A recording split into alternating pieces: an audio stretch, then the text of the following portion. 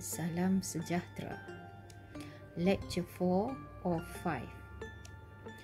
At the end of this lecture, students should be able to perform second order differentiation and find the differentiation of ln x and ln fx. Differentiation of exponential and logarithmic function.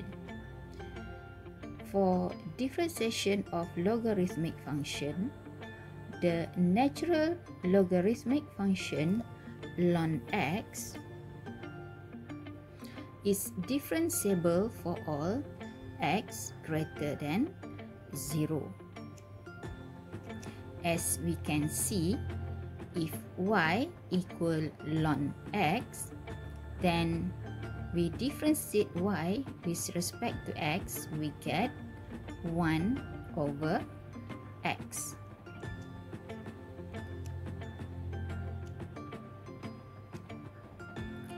Natural logarithmic function of the form y equal ln fx, where fx is some function of x, can be differentiated by using the chain rule. Given y equal ln fx, then we let y equal ln u, where u is equal fx. Then we differentiate y with respect to u, we get 1 over u. And then we differentiate u with respect to x, we get f prime x.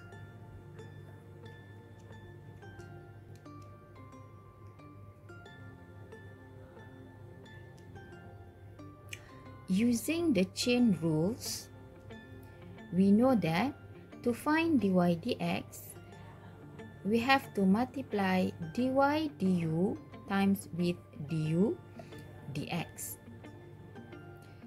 We know that dy du is 1 over u, then du dx is f prime x. And we substitute u is equal fx. We can simplify dy dx is equal f prime x over fx. For the conclusion, we can say that if y equal ln x, then dy dx is 1 over x. If y equal ln fx, then dy dx is f prime x over fx. Example 1. Differentiate the following with respect to x. As we know, the rule for derivative of logarithmic function, if y equal ln fx, then dy dx, we get f prime x over fx. If we are given y equal ln fx, then dy dx is, we differentiate 5x, we get 5 over, the function here is 5x. And then the final answer, we can simplify 5 and 5. So the answer is 1 over x. Next, for b, given y equal ln 3x minus 1 power 4. according to the rule for derivative of logarithmic function, we just given the y equal ln fx. So we have to change ln 3x minus 1 power 4 by using the logarithm rule.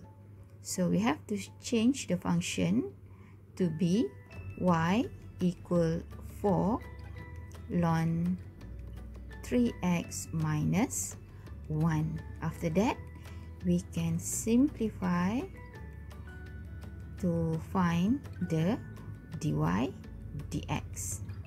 We get here dy dx is equal 4. We differentiate ln 3x minus 1.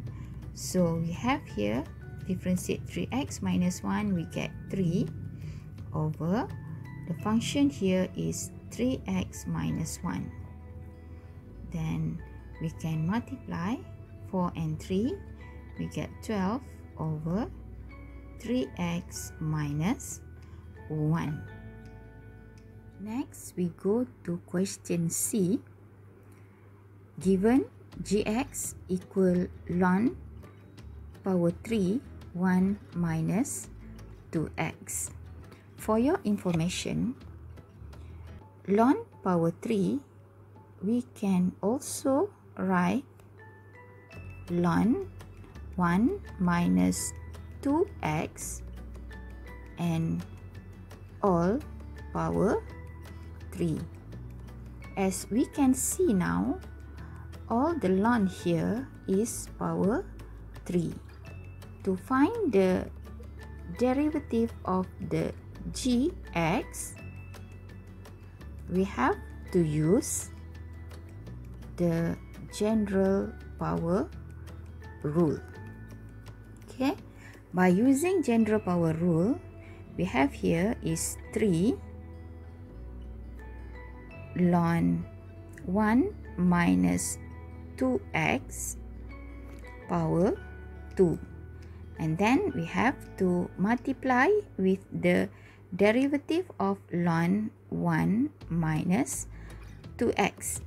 We have here differentiate 1 minus 2x, we get negative 2, and then the function here is 1 minus 2x. After that, we can simplify 3 and negative 2, we multiply, we get negative 6 ln 1 minus 2x power 2 over 1 minus 2x. Okay, this is the answer.